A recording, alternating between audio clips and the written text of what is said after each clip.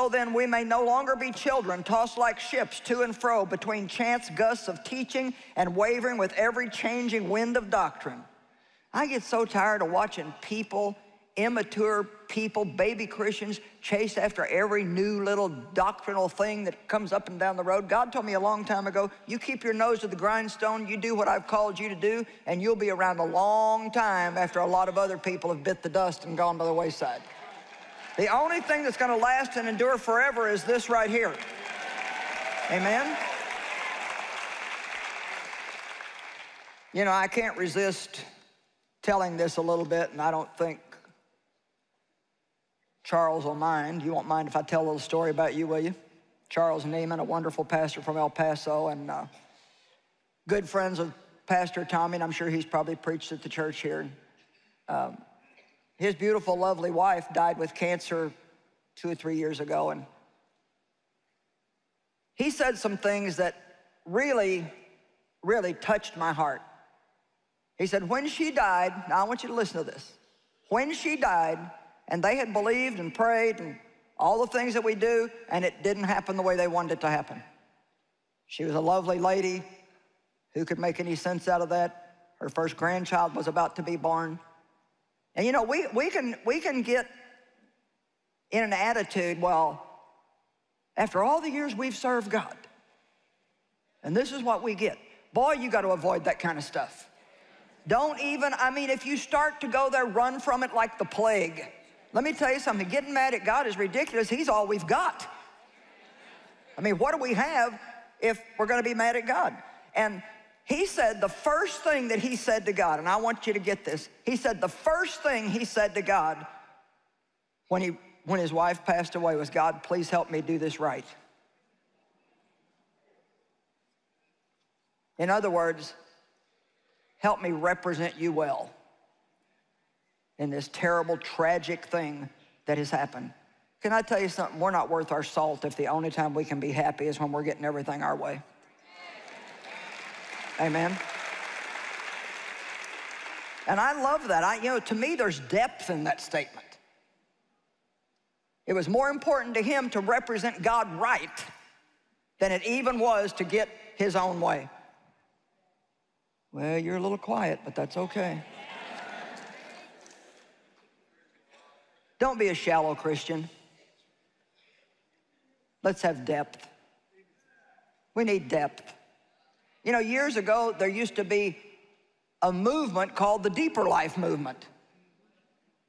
And they sold books on crucifying the flesh, and dying to self. And one of the most moving books that I ever read was by Watchman Nee called Dying to Self.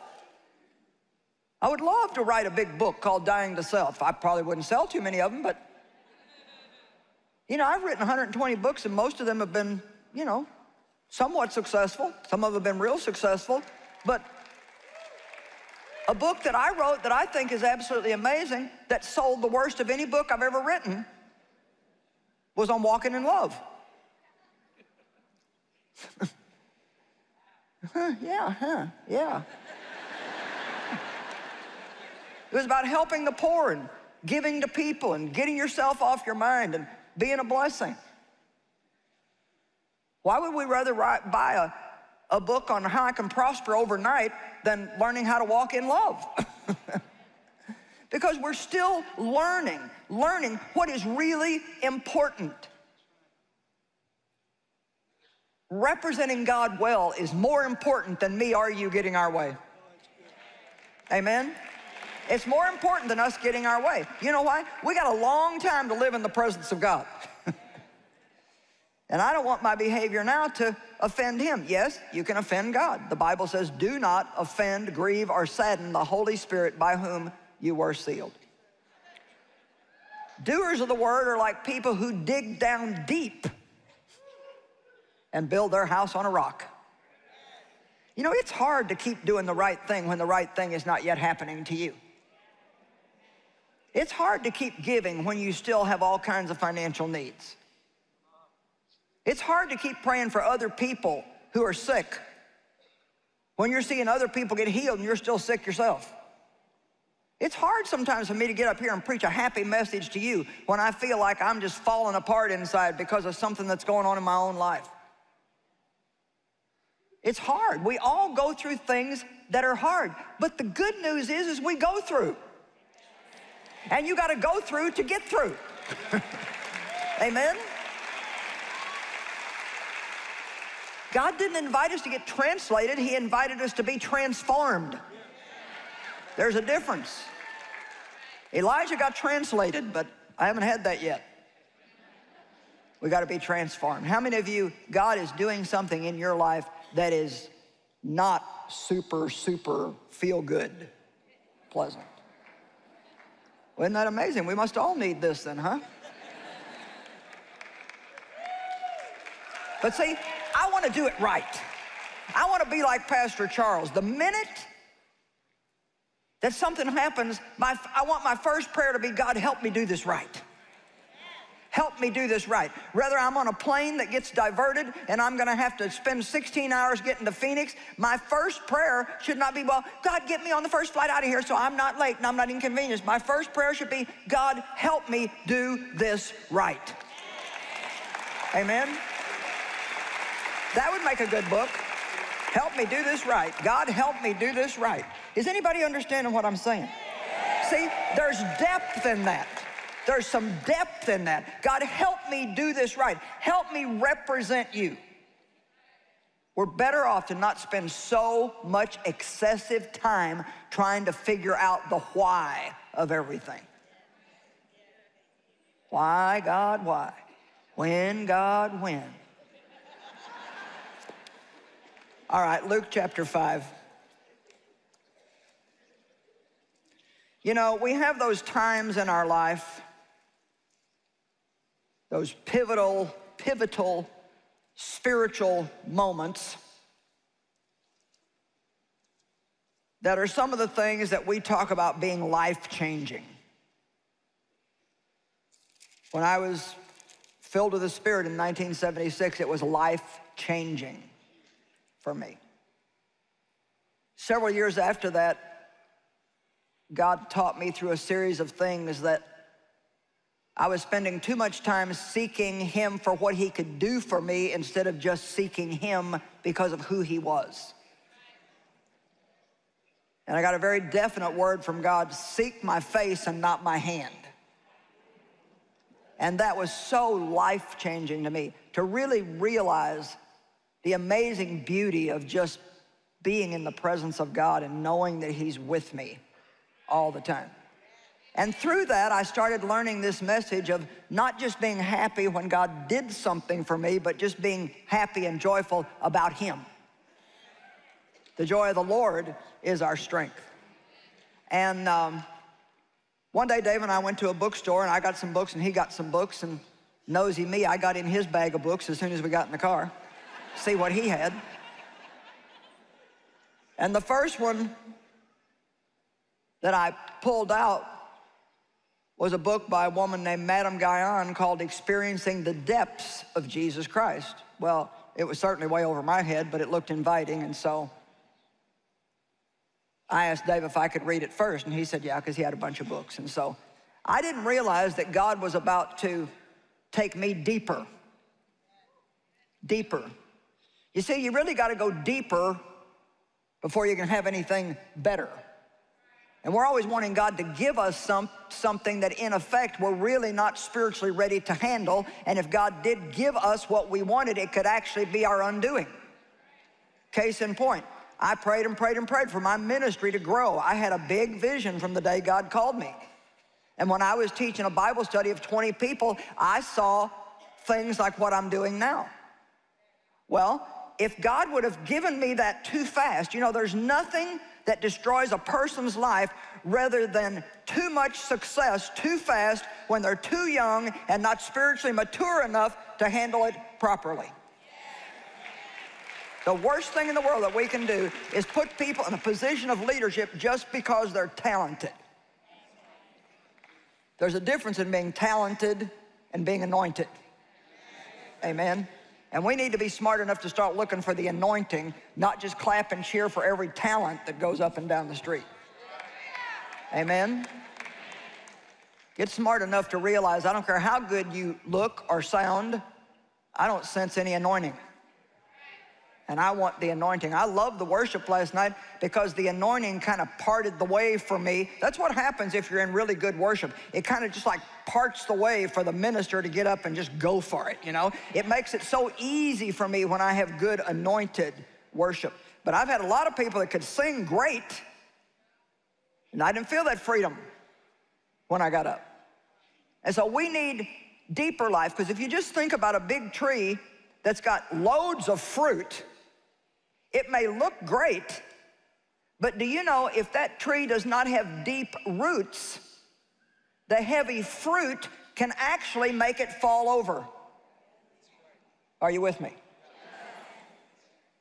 And so God loves us too much to let that happen to us, so sometimes He withholds or puts off giving us the things that we're pleading for, because He has a different purpose for us than we have for ourselves, and He wants us to get more deeply rooted in Him and not be shallow.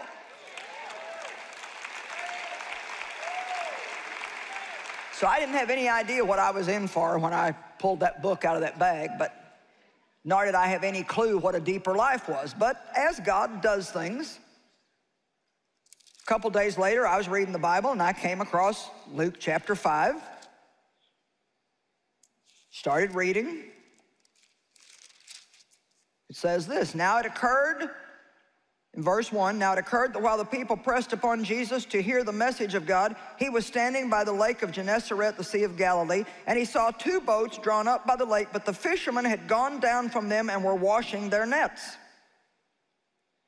And getting into one of the boats, the one that belonged to Simon Peter, He requested him to draw away a little bit from the shore.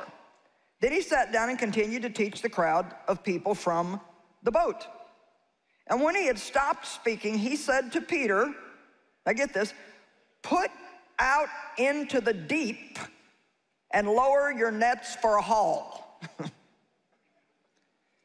And Simon Peter answered, Master, we toiled all night exhaustingly, and we caught nothing in our nets. Now watch, but on the ground of your word, we will lower the nets again. Now, that's the deeper life. When God tells you to do something, you can say, I don't want to. I don't feel like it. And frankly, I don't even think it's going to work. I mean, that's really what Peter was saying. Look, we've been fishing all night. There's no fish out there to catch. I'm tired. I want to go home and go to bed. I'm exhausted. Nevertheless, doesn't matter how I feel, doesn't matter what I think, doesn't matter what I want. Come on now. It doesn't matter what I think, it doesn't matter what I feel, doesn't matter what I want, because you said to do it, Lord, I'm going to do it. Come on, if you're going to clap, don't patty cake.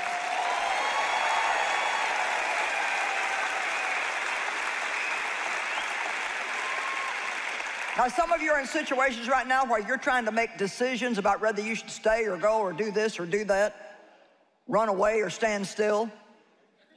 You know, it's not going to do you any good to run from God. He'll find you wherever you go. And you're still going to have to come back right to the place you ran from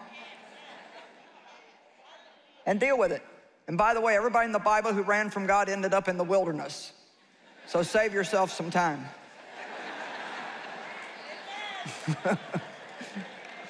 That's another whole big teaching. Come on out into the deep, and get ready for a haul. Now watch what happened. Verse 6, and when they had done this, they caught a great number of fish, and as their nets were at the point of breaking, they signaled to their partners in the other boat to come and take hold with them, and they came and filled both the boats so that they all began to sink. So here, I mean, just use your imagination. Peter's been fishing all night, he didn't catch anything. Maybe you feel like that. Maybe you've been fishing all your life and you feel like you haven't caught anything. Now, you know, probably if you're not saved or don't have any measure of the Holy Spirit in your life yet, you're just thinking, what in the world is this nutty woman talking about? But God's going to help you get this. And so They fished all night, didn't catch anything. Jesus comes along and says, well, here's the problem. You're not fishing in deep enough water. In other words, he's saying, you're shallow. Everything is how you feel, what you want. How do people make you feel?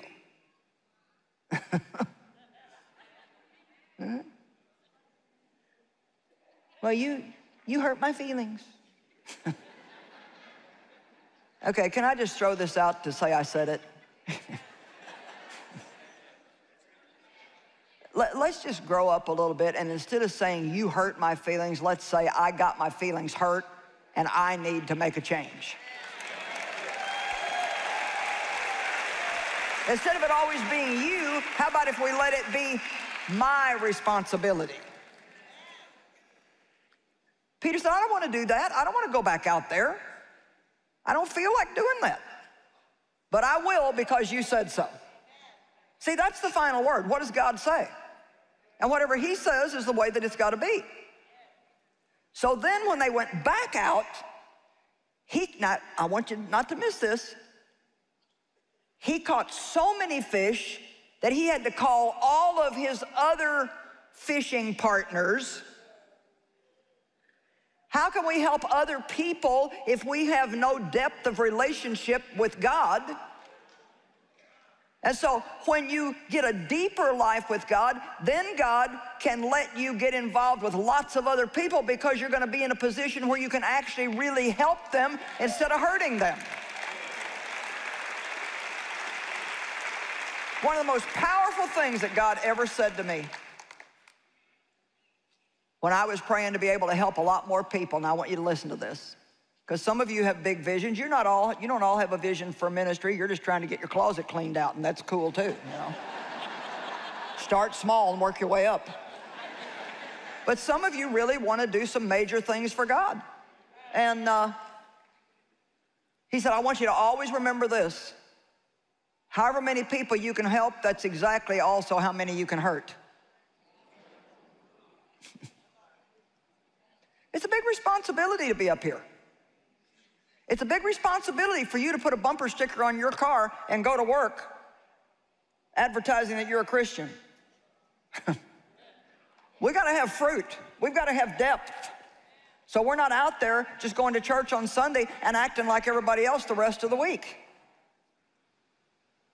Deuteronomy 8:1, I went through times in my life where I just thought, what in the world is happening to me? God, I know that you could change this. Why won't you change it? I would see him doing it for other people. It's like, really?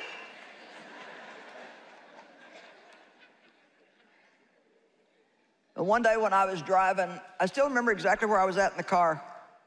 And I was, God, I don't understand. And God spoke to my heart and he said, I'm teaching you that man does not live by bread alone, but every word that proceeds out of the mouth of God. Well, he wasn't talking about a loaf of bread. He was talking about stuff, you know. What you want, Joyce, you want your ministry to grow. It's all outward stuff. First, before you get that, you need to want the inward stuff. God, grant me the fruit of the Spirit. Strengthen me in my inner man. Help me be stable in trials and tribulations. Help me walk in love. Let me be a greater giver. Those are the kind of things we need to be praying for. And then when we seek God first, all the rest of it comes as a natural result. Seek first the kingdom, and all these other things will be added unto you. All the commandments which I command you this day, you shall be watchful to do, that you might live and multiply and go in and possess the land which the Lord your God swore to give to your fathers. So he's saying, look, everything that I tell you to do is for your benefit. And you shall earnestly remember all the way which the Lord your God led you these 40 years in the wilderness. In the wilderness. Not on the mountaintop. In the wilderness. To humble you and to prove you, to know what was in your mind and heart, whether you would keep his commandments or not. Wow. Well, I'm not delivering you from this just yet because I want to see if you'll keep my commandments in the wilderness. I want to see if you'll keep my commandments when you're not yet getting your reward.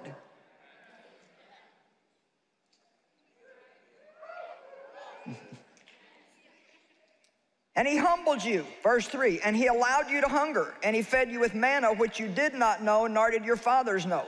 Every one of these sentences is a full message. He's saying, look, I mean, they had to wait every day for God to provide that manna, and they didn't know from one day to the next if it was going to come or not. Honey, that's nerve-wracking. I remember all the years that we lived from paycheck to paycheck to paycheck, and boy, if we even had a flat tire, it was like a financial disaster. And I was out telling people that God wanted to prosper them, and we were given more than we'd ever given before and had less than we'd ever had. And now watch this. And I did it that I might make you recognize and personally know that man does not live by bread alone, but by every word that proceeds out of the mouth of God.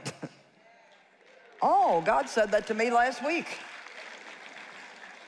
Your clothing did not get old, nor did your feet swell. They had the same clothes for 40 years, not one new outfit in 40 years, ladies. I'm glad that hasn't been my test.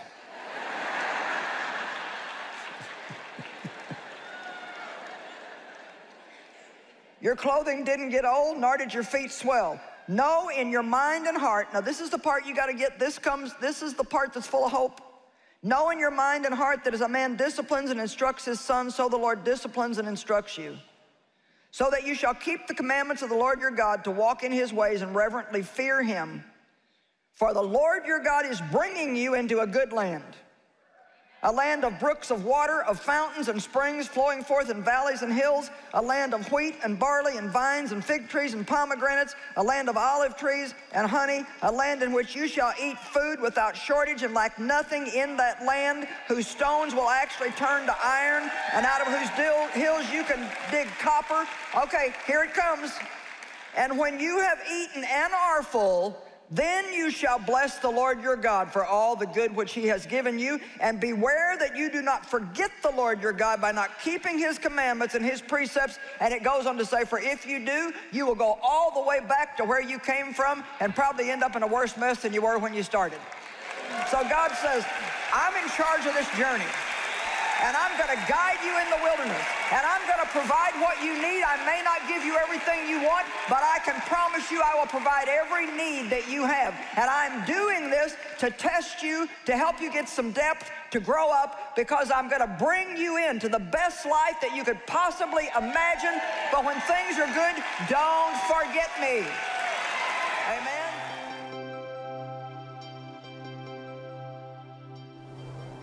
Well, it's very important for each of us to make a decision to do what's right, even while the right thing is not yet happening to us. 1 Peter 2:23 says, when they hurled their insults at Jesus, he did not retaliate. When he suffered, he made no threats. Instead, and I love this, he trusted himself to him who judges justly. That's such a good scripture. Matter of fact, I love the latter part of that scripture so much, I had it done in calligraphy and I have it up on my wall. The Amplified actually says that he trusted himself and everything to him who judges fairly. You know what? Your circumstances might not be fair, but God is a God of justice, and that means that he always makes wrong things right. It may take time, but he always makes wrong things right when we put our trust in him. And so today we're offering you 4 CDs on understanding your triggers, the things that the enemy uses to get you angry and upset, and learn how to avoid the trap of offense. There's so many things in the world that we can get upset about and worried about and frustrated about and angry about, but none of that does us any good. The only thing that does any good is putting our trust in God. And then also a book called Worry-Free Living. And I don't know how we couldn't all want that. And you know, hopefully and prayerfully you enjoy the program. So many people tell us they watch the program every day. But let me just ask you a question without pressuring you. I don't mean it to pressure you. Have you given, or do you give on a regular basis to help cover the cost of the program? You know, the gospel is free, but the pipeline that carries it is not free. It is very expensive to be on television, but the Word of God is helping people all over the globe. God's given us a privilege of being on television worldwide, and I need your help to not only continue bringing you the show that you enjoy, but also to help us reach out to people around the world. So give a really generous offering today to help us with the costs of TV. God bless you, and thank you. Have you forgotten what it's like to live in peace? You don't have to any longer. Joyce shares how to trust God and receive His peace in her book, Worry-Free Living.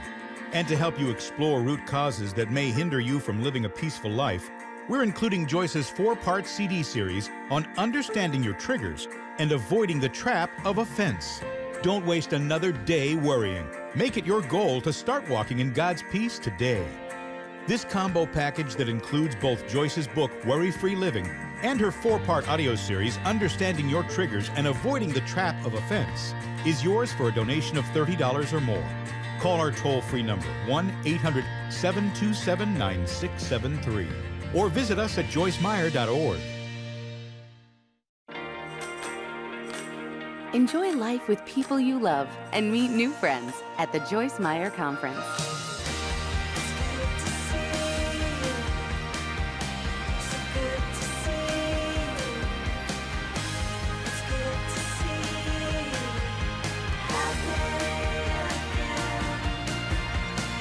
Join us in Sacramento, California, and Denver, Colorado.